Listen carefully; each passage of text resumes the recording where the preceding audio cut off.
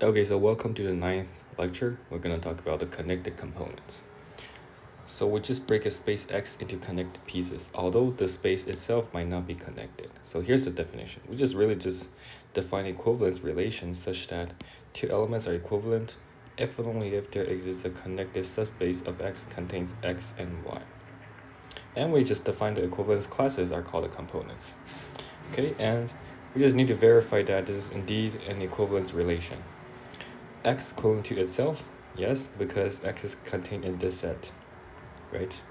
And this set is in connected space because the only topology we can give for this set, the only topology we can give is this and the empty set, right? This is the only topology we can give for this set. And this set, the only clopin sets, there's no other clopin sets, so yeah, it is connected. And X is equivalent to Y implies that Y is equivalent to X. It's easy to see, right? And to show the transitivity, because, okay, X equivalent to Y, Y equivalent to Z, then we see that Y is a common point, right, for the connected space. Right, Y is the common point, and we take the union, gives that X is equivalent to Z, right? And the component is connected. Each component is indeed connected. Well, if we just pick X naught and C, and for any X and C, they are equivalent. So there exists AX connected that contains X and X naught. Then, for X runs through all the elements in C, we see that X naught is in all the AX. So we just take the union, which is equal to C as a connected space, right? Here's another theorem, is that given the components of X, A is a connected subspace. Okay, so we're given a component and a connected subspace. Then A intersects exactly one C alpha with A is non-empty. In fact, because equivalence class gives a partition of the set X. So given A connected subspace of X, given any A is non-empty, right? Then A must intersect some. A intersects some, right? If A is non-empty subspace of X, then A intersects some C alpha. This is true because C alpha, their components, they're a partition of X, right? Disjoint union of X. Okay, now, and we show that A intersects exactly one C alpha, okay? So, that is the theorem. And the theorem is that, okay, suppose A intersects two components. Then we pick x1 and this, right, and x2 and this. Then x1, x2 are in A, so they're equivalent. So C1 is equal to C2 because x1 is in C1, x2 is in C2, and x1 is equivalent to x2. This implies C1 is equal to C2. Okay? So A intersects exactly 1. And we know that every element in A must be in some C alpha. And now we see that A intersects exactly 1 C alpha, which means that A is actually contained in C1. Okay? Alright. Now we just move the notion of path connected. Right? To path connected, we define the equivalent if there exists a path from X to Y. And we just verify that this is also an equivalence relation. So first, we need some lemma. So we see that we will show that any two closed intervals are homeomorphic. So first we define a function from AB to 0, 1 by this continuous function. Okay, and it's easy to see as injective, and to show that it is surjective for any y and 0, 1. This input, because y is in 0, 1, right? So a plus yb minus a is still in ab. And if we just sub this in, right, a plus yb minus ya minus a over b minus a, right, then, okay, this and this cancels out, Right, so y of b minus a over b minus a cancels out, gives you y. Right, so indeed, this gives y. Right, so it is a bijective continuous function. And the inverse is given, right, as you might guess, right? We were already given here, right? F inverse of y should be a plus yb minus a. And this is also a continuous function. Trivially to see, it's a linear function, so it is continuous. I mean, we're talking about the continuity in R right now, right? But it is epsilon delta continuous. But epsilon delta continuous is equivalent to open set continuous. We show this, right? So this doesn't really matter that much. It's also in continuous function. Okay, so we show that A, B is homeomorphic to 0, 1. Similarly, we can show that CD is homeomorphic with 0, 1, which means that by the composition of function, right? Composition of continuous function is continuous function, which means that AB is homeomorphic with CD. So, this means that if f is from AB to x, a path from x to y, then we can find another path from x to y. That is from 0 to 1, right? So if we just AB, right, we have a homeomorphism, right, to 0, 1 into x, right? Okay, no. So if f is from AB to x, okay, let me just draw it here. If AB to x is f, then I can find a homeomorphism 0, 1 G. Let's say H, right? H from 0, 1 to AB, X from AB to X. Then G is defined as f of H. It is continuous, right? So we're done. So we can find a map from 0, 1, a path from X to Y.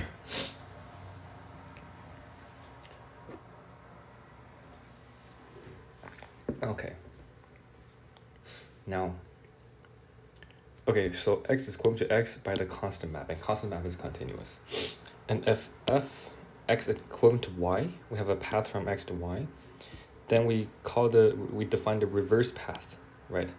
It's a reverse path. It's a composition of continuous function. This is continuous. A linear function is continuous. It's a continuous from y to x. So y is equivalent to x.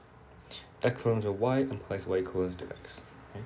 So it's like if f, so this is x and this is y.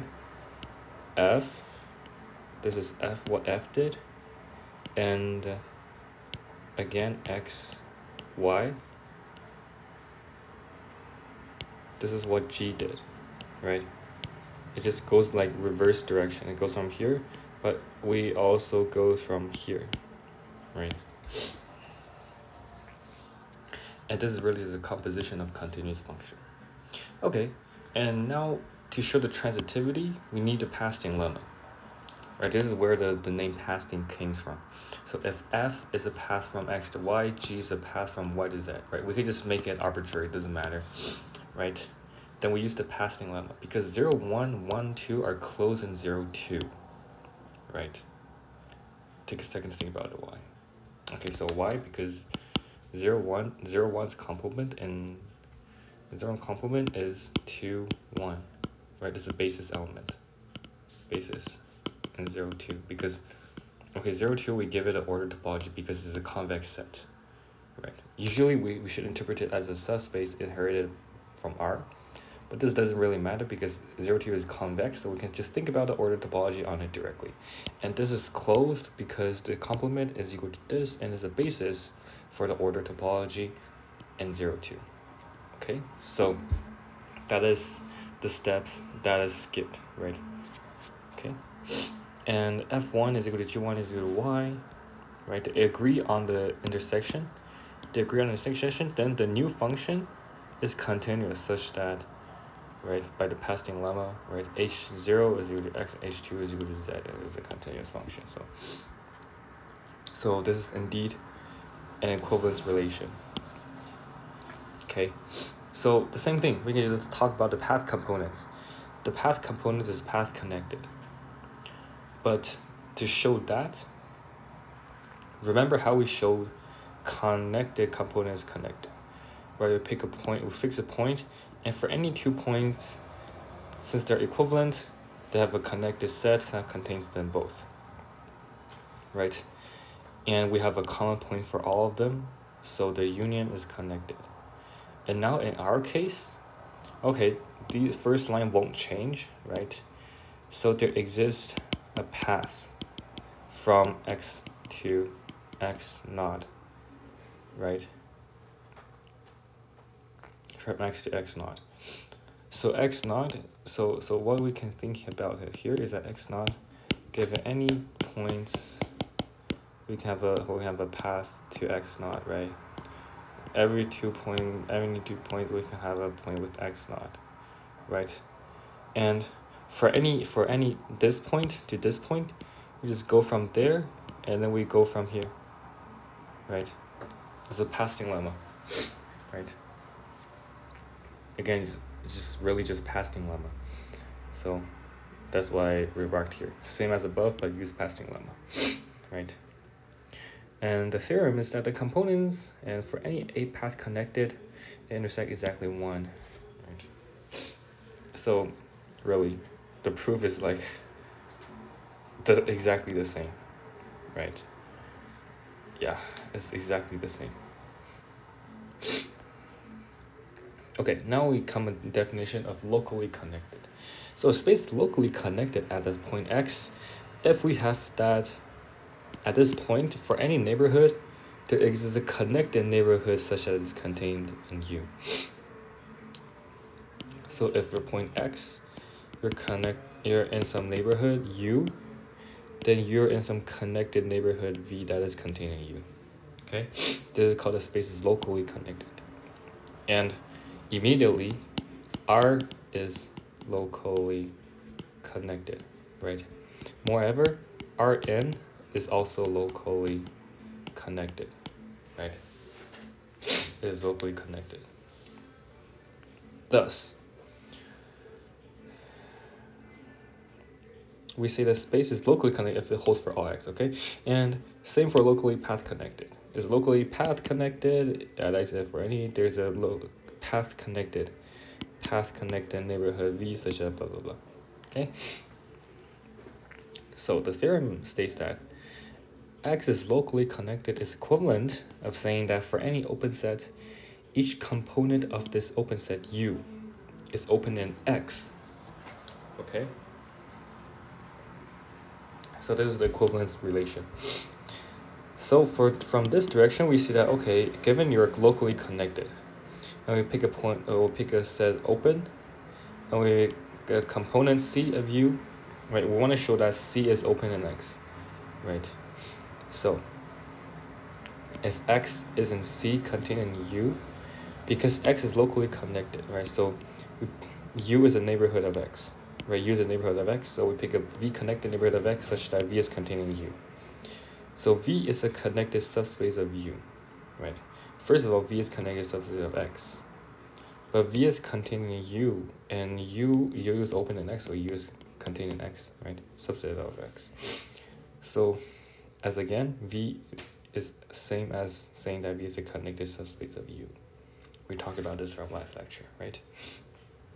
So X is in C, and V is so X is in C intersect V.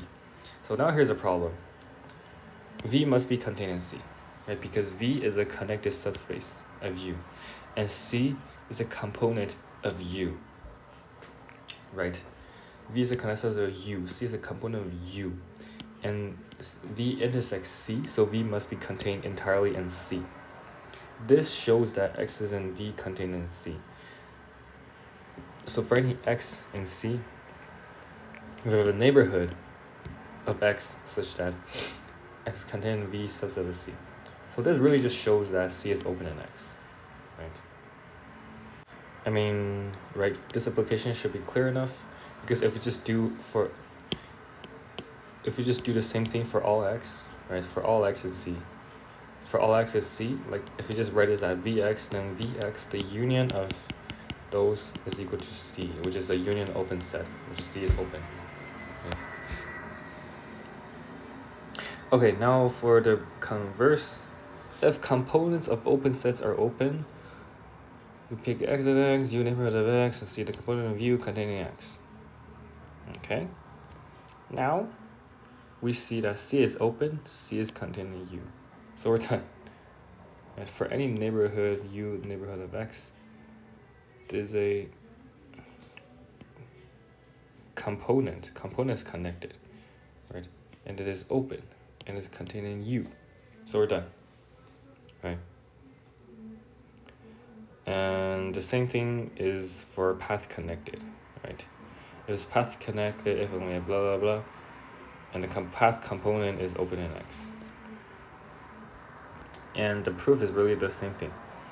It is really the same thing. Right? Okay, now we can relate between path component and component. We can relate them, to see why. So given a space, path component lies in a component. I mean, this should be like intuitively true because path connectedness is stronger than connectedness, right? So the path component, like in some sense, must lie in a connected component. Now, if X is locally path connected, okay, locally path connected, then path components and components are the same. An example for this is the space R, right? Now, given C component of X, X is contained in C, right? Now, and we give P a path component such that X is contained in P. Okay, so now because P is connected, right? Path component like is connected, right? Path connected set is connected. So P is connected, so P must be in C because X is in C intersect P. Right, so this is like automatically true, right? Just by the intuition that path is stronger than just connected. Now, if X is locally path connected, then we want to show that P is equal to C. So we suppose that P is a proper subset of C. We take U as the union of path component that is different from P and intersects C, which means that it contains in C. Because P is a proper subset of C. So we pick all the other union of path component that is different from P and that intersects C. Thus C could be a union of P and U. And this, what we said, really shows that PQ is a separation of C. Okay, and that gives a contradiction. Okay, so that's the end of the lecture 9. But I feel like I can just do more on lecture 10. That lecture 10 is called compact sets. So what does it mean by a space for being compact? Well, given a topological space, a collection of subsets of X is an open cover of X if it's a subset of a topology. Okay, so it consists of open sets and union of sets of an A equals X. And X is compact if for any open cover there exists a finite subcollection that also covers X. So we can change the problem from uncountably infinite problems to finite problems, which is a really strong tool. And there are many important compact sets. Okay, so first let's just relate these subspaces. So we give a definition here. Y is subset of X, okay, and we say A covers Y if the union of sets in A contains Y. Okay? So now we give Y a subset of X. The subspace topology is compact if and only if every covering on Y by open sets in X contains a finite subcollection also covers Y. Okay? So the proof is really just by the definition and the set, right? So if Y is compact, we pick a covering of y. The covering of y, so each A alpha is open in X. Then we intersect with y is an open cover of y, right? They're open in y. So y is compact, the finite of them, so then covers y. Conversely, if we have an open cover of y, then each A alpha is open in y, so we can write it as this. So each an A alpha is open in X. And by the condition, right,